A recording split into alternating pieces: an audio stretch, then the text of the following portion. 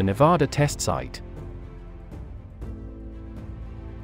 Between 1951 and 1958, around 100 nuclear weapons tests were conducted in the atmosphere at the Nevada test site.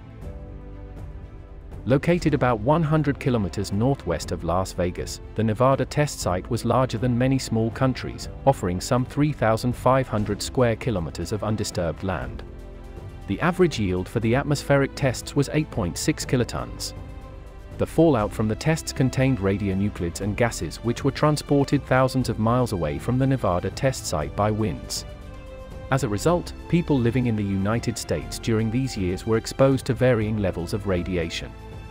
Ivy Mike, the world's first thermonuclear test, conducted by the United States on the 1st of November 1952,